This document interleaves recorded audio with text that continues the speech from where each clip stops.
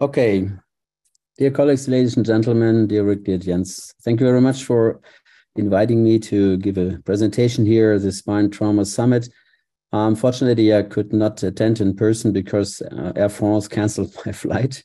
That's a pity, but I'm happy to give a virtual talk about osteoporotic fractures, about classifying them, and later on about how to enhance fixation. My name is Klaus Schnake. I'm an orthopedic spine surgeon from Erlangen in Bavaria in Germany. The idea of this talk is to, excuse me, to give you a little bit of understanding about the morphological characteristics of osteoporotic spinal fractures, to classify them according to the AO spine DGO classification, and to identify risk factors for conservative treatment. Well, we have to face the truth that osteoporotic fractures are steadily increasing. And to date, already in my clinical department, we see more osteoporotic fractures than fractures caused by trauma in younger patients. And this will continue to be the same in more or less all over the world, in all countries. And therefore, it's good that we think about how to treat them, how to classify them right now, rather than when it's too late. So before I start with the classification, I would like to give you some facts about osteoporotic fractures. Most commonly, there are either A1 or A3 with regard to the AO spine classification system. B and C type injuries are uncommon, as well as neurological deficits. We made a study with more than 600 patients, and we had only 2.5% patients complaining about a neurological deficit due to the fracture. On the other hand, progressive kyphosis is quite common, especially if the T-score is low, especially if it's below -3. So it makes sense to measure the T-score.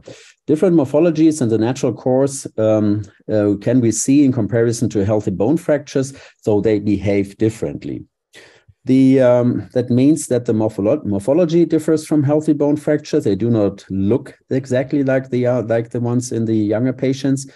The morphology can change over time, sometimes leading or ending up with highly unstable situations.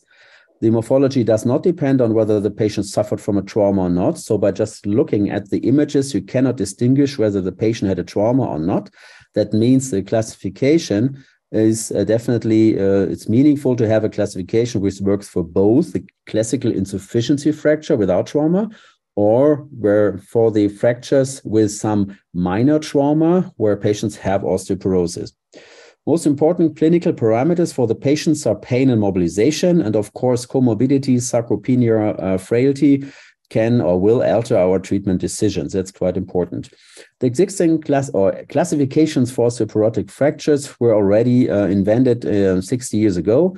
However, the classifications here, which I put up here, didn't really meet surgical needs. So in fact, none of the classifications really was successful in the surgical area.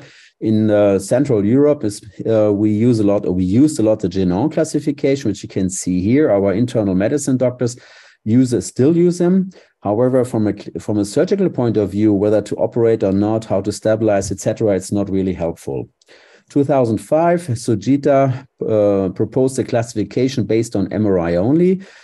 They found out with roughly 80 cases that there are certain subtypes who are likely to fail with conservative treatment. You see them here in the upper line, in the upper row. So, but even this classification was not really helpful because not so many people really use it. So requirements for meaningful classification are that it should include all types of osteoporotic fractures. It should respect the special osteoporotic patterns. It should be linked to treatment. And finally, it should be easy and simple, and so everybody can memorize it. So in a combined effort of the AO spine knowledge from trauma, as well as the osteoporotic fracture working group of the spine section, which I had the honor to lead for over 10 years, from the German Orthopedic and Trauma Society, we have developed the so-called AO spine DGO osteoporotic fracture classification, or short OF classification. It has only 5 subtypes, relatively easy to memorize. It starts with a simple bone edema and ends up with a severe deformity. It reflects a typical osteoporotic fracture morphologies, and it's based on CT scan, MRI, and X-rays, mainly on CT scan plus MRI. The classification, the OF classification is created for patients having osteoporosis. That means a T-score less than minus 2.5.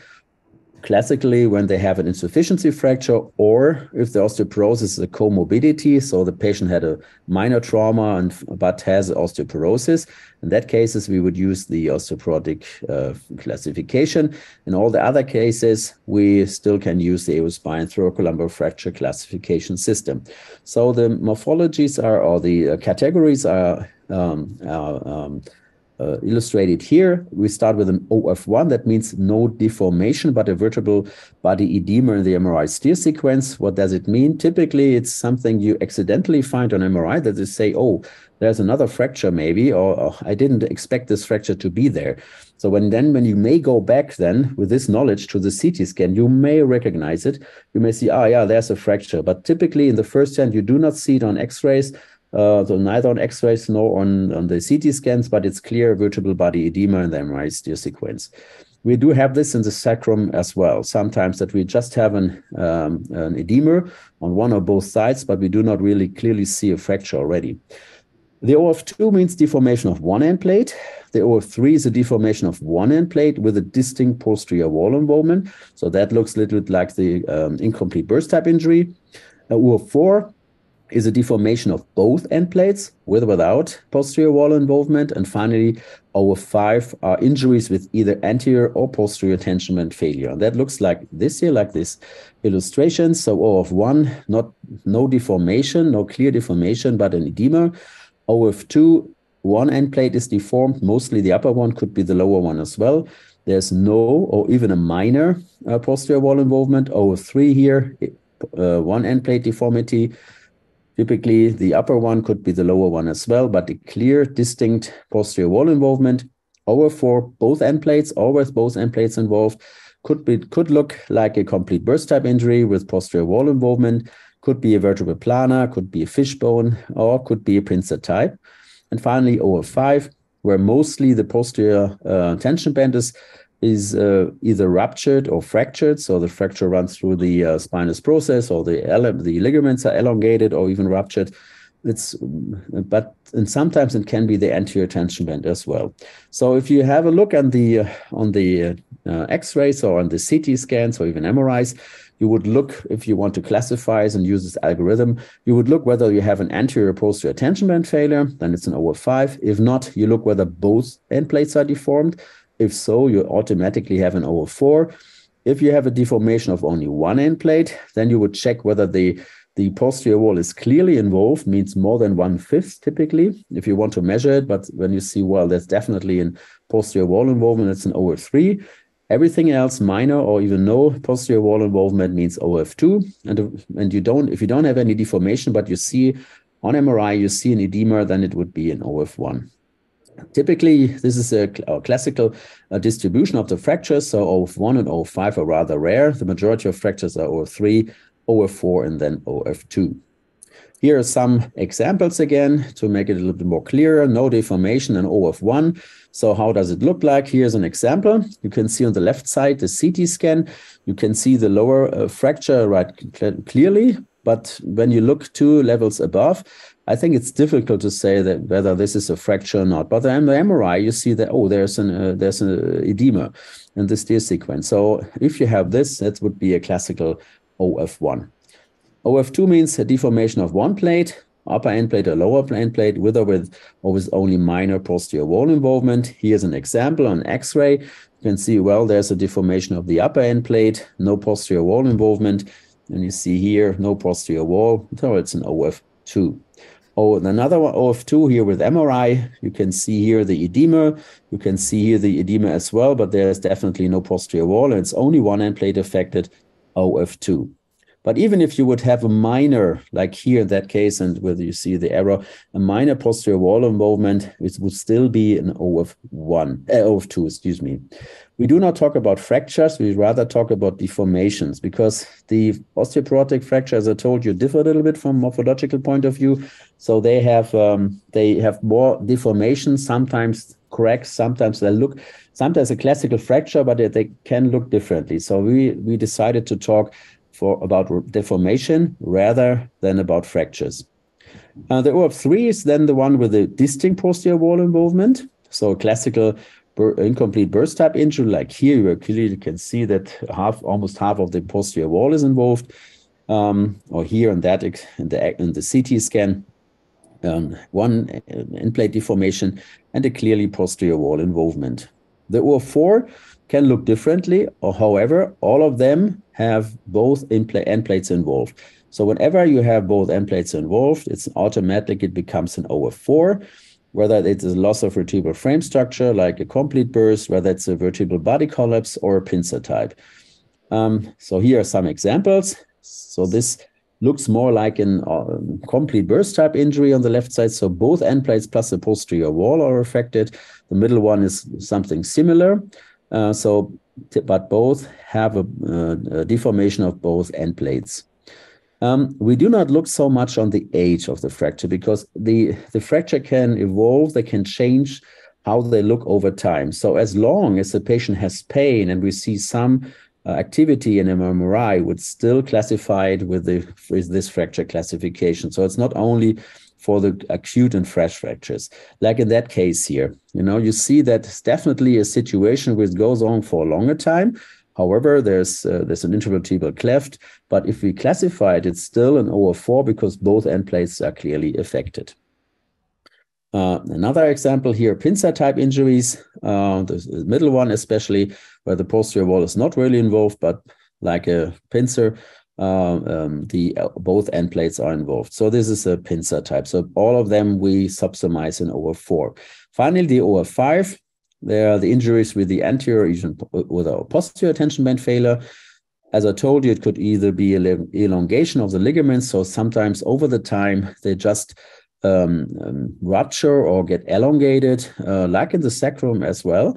We can see this there too. Or you have a clear fracture through the spinous process. Here an example where you can see that the distance, the interspinous distance is widened. So that is a clear sign of a distraction, typically comes over the time, and that would be an OF5. Here another example on the left side. In the front, it's like an OF3, but in the back, you can see there's a horizontal line running through the spinous process. This was a fracture. So this is a OF5. And in the middle part, you can see that there's a kind of avulsion of the posterior ligament where the arrow is. So this would be an OF5 as well. Finally, the anterior tension band failure can happen as well. You can see here kind of hyperextension injury where the anterior wall is elongated, whereas a rupture of or injury of the anterior tension band. And this can look differently, like on the CT scan on the right. So how to treat these patients? This is definitely a good discussion and a topic on its own. Well, we have options like conservative, of course, which is definitely something which people in the United States or in North America do. However, here in Central Europe, especially in Germany, we augment a lot. So we use typically kyphoplasty, not that much vertebroplasty. Percutaneous posterior stabilization is very popular. So roughly half of the patients get, when we operate, half of the patient get augmentation, half of them get kind of percutaneous posterior stabilization. And finally, in some cases, we still stabilize openly and posterior or sometimes even posterior anterior. So here are some options, for OF1, OF2, or 3. If there's surgery necessary, we would recommend to perform kyphovertebroplasty because typically that still works. Short percutaneous hybrid constructs, that means percutaneous screw fixation with augmented screws. I will talk about this later on, plus the index vertebral body, which gets an augmentation with PMMA. This so-called hybrid constructs we would recommend for OF3 and OF4 fractures. And long percutaneous or open hybrid constructs are necessary for OF4, but definitely for OF5 fractures or for multiple fractures. Here are some examples for even anterior-posterior construct plus minus osteotomies. So in some cases, it's necessary that we perform even bigger surgery in the elderly patients in order to achieve a good result. So finally, If you consider, in the majority of cases, conservative treatment, you should consider some aspects. So roughly 1/4 of the patients will suffer from 3 or more fractures per year. So there's a high chance that they get another fracture within the first year. So a quarter of them have already concomitant spinal fractures, especially if the T-score is low and they have already pre-existing fractures. Conservative treatment can fail, especially with low Hounsfield units, so low bone mineral density, as well as which you can measure as a CT scan at L1. I will come to this in the next talk. And finally, the incidence of new fractures after augmentation is similar to conservative treatment. So if you operate, you do not take the patient or put the patient at risk that he or she will get another fracture. So it's the same like you would treat them conservatively. We have performed a systematic review where we found that higher age, low bone mineral density, a little higher BMI, as well as a high modified frailty index are risk factors for failed conservative treatment, and especially the low T-score below -3. So everything -3 should keep you alert that these patients are prone to fail. Further, some radiological data like initial height loss, intravertebral clefts, thoracolumbar junction area, decompensated sagittal balance, and some of the specific MR fracture types according to Sugita I told you before. Just at the end, a case example. Quickly, 74-year-old female, severe osteoporosis, and L2 fracture OF3. You can see it here in that part. So up one deformation of one end plate plus posterior wall. Patient was mobile, had relatively low pain. So we performed our score system. Finally, we decided to treat conservatively, but we already had the issue that T-score was relatively low. We started with the conservative treatment, but it failed. 3 weeks later, you can see that now that looks like an OF4. Both end plates are involved, and this is mainly due to this low T-score, we would say. And now patients is still mobile, but has severe pain. And then here our score, which is not topic of this talk today, but we will use in our daily practice to decide whether surgery is necessary or not, said, okay, now we should go for surgical treatment. And we performed augmentation, which works quite nicely over 2 years. So in conclusion, the classification as well as the score, if you want to use it, and the treatment recommendation are still expert-based. However, they reflect the actual treatment status and knowledge. Conservative therapy is definitely the first choice in mobile patients, and if they have relatively low pain. Kyphoplasty and hybrid stabilizations are the surgical workhorse. We typically use comorbidities, adjacent fractures, and implant failures, however, are still challenging. If you go for surgery, and please don't forget to perform or to start with an adequate medication for the osteoporosis. Here is some take-home literature. We published this open source in Global Spine in 2018. There's already an app available for the classification. The AO Spine, we performed, or we made a video about the classification. So everything is open source if you want to get more information. And this I would like to thank you for your attention. Outstanding, Klaus. That was the most comprehensive discussion I've ever heard on the classification of osteoporotic compression fractures. We're running a little behind, so we're going to hold our questions until the end.